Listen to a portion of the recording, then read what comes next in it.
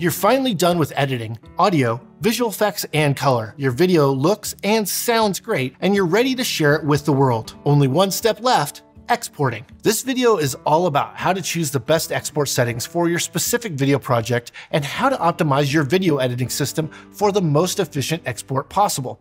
We'll talk about choosing the right file format, resolution, aspect ratio, and bit depth for your project. Then we'll tell you what you need to optimize your editing system for the most efficient export possible. Let's dive in.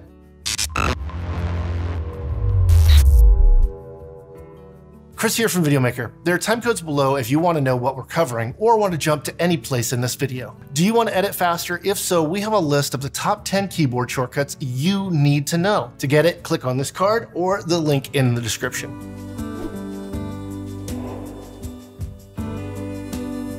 Let's start by talking about why you need to export in the first place. As you edit, you are piecing together a story from a bunch of different video clips. Exporting is the process of compiling all of those video clips and other media into a single playable file. Not only that, but it also renders those clips into a new file format. Cameras are designed to capture high-quality footage in order to give you more information to work with as you edit. That means native video files pulled directly from the camera will often take up a lot of space and may use specialized formats that standard video players might not be able to read, making them harder to share. That's why the delivery format is almost always different from the camera's native video format.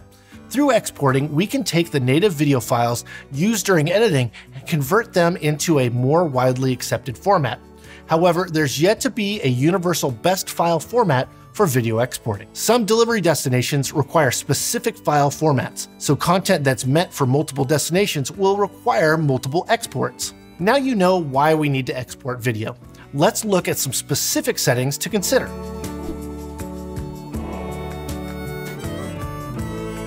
When you export a video, you need to choose a file format. In video production, the file format refers to the codec and container used to store video and audio data. A codec defines the way the media data is encoded for storage and decoded for playback. A container is a wrapper that holds the compressed audio and video data along with instructions for reading the file and other data like timecodes and subtitles. So how do you know which video format is right for your project? To answer this, we'll need to know how your video will be viewed. Let's take a look at a couple different scenarios. Say you edited your video using a raw video format. These are huge files that include a lot of information, making them exceptionally flexible for post-production. However, when you export the video for YouTube or another social media platform, you don't need to preserve all of that information. In that case, you'll be converting your clips from raw files to a smaller, more compressed video format that's easier to share on social media. In this case, you might choose to export to a H.264 codec in an MP4 or MOV container. In another scenario, you might need to convert your footage from one compressed format to another.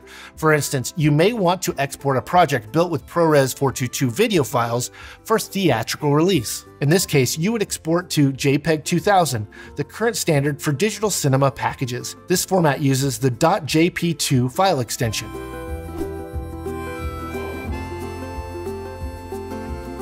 When you export your video, you'll also have the chance to change its resolution. Though many cameras now shoot in 4K, many destinations still only accept 1080 HD video files.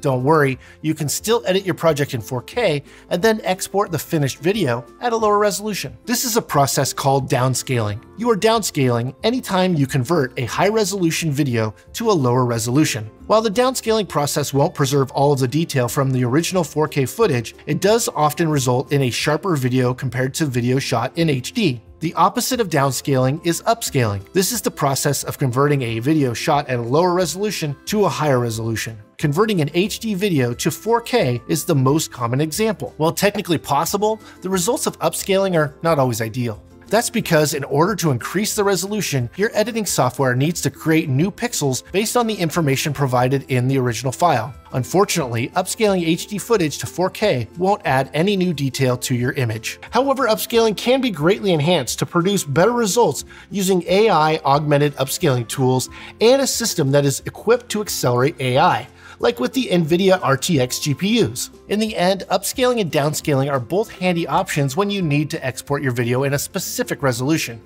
However, if you know the desired delivery resolution, it's best to shoot in that resolution from the start.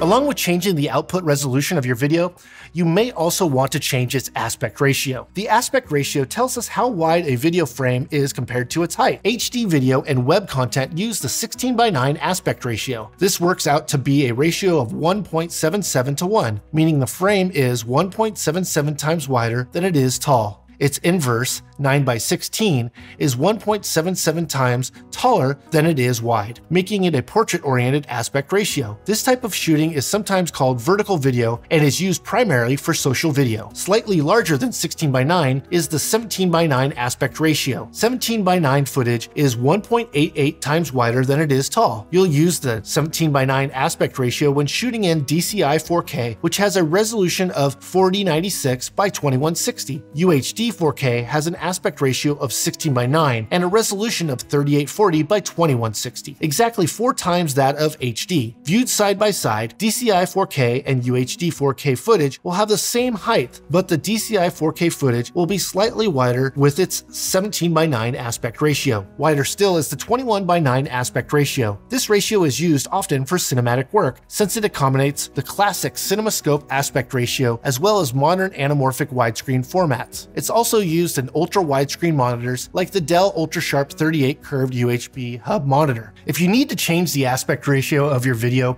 you have two options.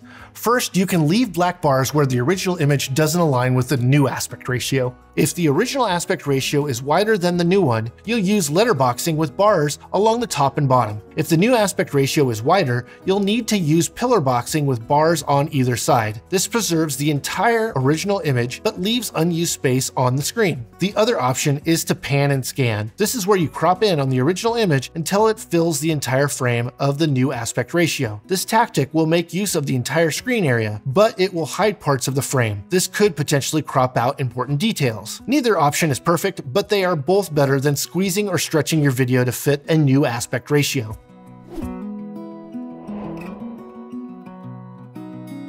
Another setting you might want to change as you're exporting your video is bit depth. This dictates the number of colors that can be reproduced in your video. The most common bit depths you'll encounter are 8-bit, which can reproduce 16.7 million colors, and 10-bit, which can reproduce over 1 billion distinct colors. 8-bit is the standard bit depth for standard dynamic range, or SDR. 10-bit is the standard for high dynamic range, or HDR footage. HDR extends the range of light and dark that can be captured in a single frame, so more detail can be seen in both the highlights and the shadows. That's why it requires a higher bit depth. While it's always best to capture footage in the highest bit depth available, your choice in bit depth for exporting will depend on the destination of your video. Check with your video destination to see what is supported. Also note that exporting 8-bit video in a 10-bit format won't add any new color information. It's usually best to export your video at the same bit depth you used for editing and color correction.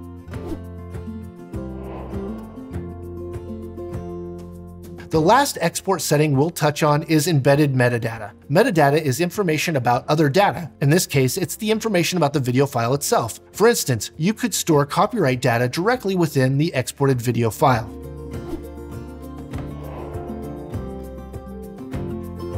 As we just learned, your audio editing computer needs to process a lot of video and audio data in order to export your project successfully.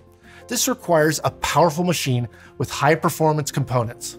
Most important for speeding up your exporting process are the CPU and GPU. The CPU, or Central Processing Unit, executes instructions from your computer programs and processes data. The GPU, or Graphics Processing Unit, is responsible for processing data related to visual output. For faster exports, choose a fast multi-core CPU and a high-end GPU that supports hardware-accelerated encoding and decoding. This will significantly speed up your workflow, especially if you need to export multiple iterations of your project. For example, the Dell 7770, a mobile workstation, features up to an Intel i9 and NVIDIA RTX A5500. The top-end CPU offers 16 cores and a clock rate of 5 GHz. Exporting also benefits from GPU acceleration. For a desktop option, the Dell 3660 offers up to an NVIDIA RTX A6000 GPU, along with 12th gen Intel Core processor with up to 12 cores and clock rates up to 4.9 GHz.